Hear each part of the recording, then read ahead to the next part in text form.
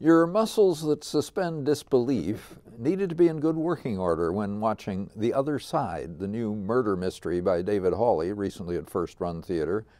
That's not unusual for this kind of play, in which much of the pleasure comes from the ingenious twists and turns invented by the playwright, the collected works of Agatha Christie being Exhibit A in the case. Hawley has set his play in Boston in 1929.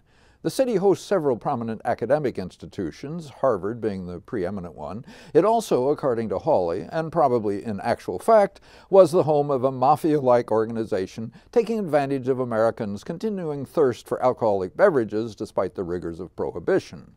From that solid factual base, Hawley allows his fancy to embroider a series of amusing, if credulity-straining, coincidences. First, we have two graduate students from the British Isles sharing rooms while they study psychology at Harvard.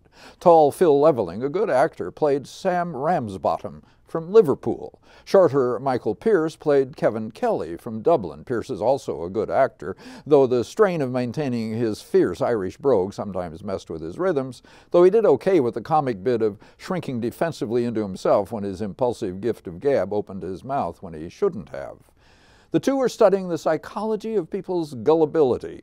To do this, they are investigating the spiritualism popular at the time and people's belief in mediums who can contact the spirits of the departed. So they set themselves up as a medium from India, that's Stan Ramsbottom as Stanislas Ramsabato with full-blown Indian accent, and Kevin in exotic Shriner's cap as the person who deals with the victim or a customer, because they do charge for these sessions. Why not make a little money from their research? They're poor foreign grad students, after all. One mark, or client, is Jenny Morpeth, a young widow played by Annalise Webb. She's eager to contact her recently deceased husband, not so much because she misses him, but because she'd like his approval of her plans for her future. Ramsabato goes into his trance, reaches his contact on the other side, and relays messages from her late husband, aided by frantic miming of answers from Kevin, who's checking the woman's belongings for clues. She is so impressed by the medium that she tells her friend Benedetti about how wonderful he is. Benedetti is concerned because her father is missing, and she fears he may be dead.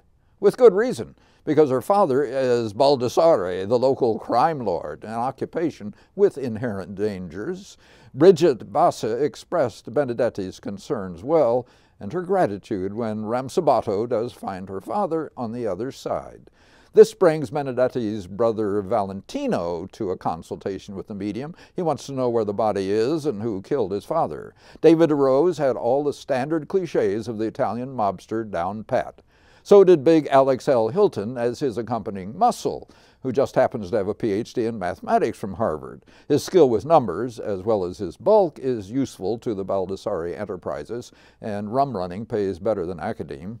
In the meantime, the Boston police have gotten wind of our grad students' activities, and Inspector Ronald Corner comes to investigate possible fraud. As the inspector, Rob Stevenson leaned very heavily on our boys. This whole crowd is there when Valentino insists on another attempt to contact his father. Using a Ouija board rather than the usual contact on the other side, Stan and Kevin are astounded when the board does actually reveal the location of the body. Was their charade real after all? And this is not the last of the twists in playwright Hawley's tale. I won't make a long story even longer than it was, or seemed, in the theater, except to say that Thad O'Connell had comic fun as the grad student's Italian landlord, quaking in the presence of the notorious Baldassares. Phil Gill kept it all moving pretty well as director. The guys' digs looked pretty good in the set by Brad Slavic and Crystal Stevenson, except for all the cracks in the walls. Stevenson provided the period costumes, Gwyneth Rausch the props, and Nathan Schrader and Daniel Ludwig the lights. Jerry Rabushka composed period jazz for scene changes. The other side provided clever entertainment, but I do wish First Run would look for some scripts that are more than an inch deep. Well, I'm afraid that my disbelief remained unsuspended. Oh my, too bad.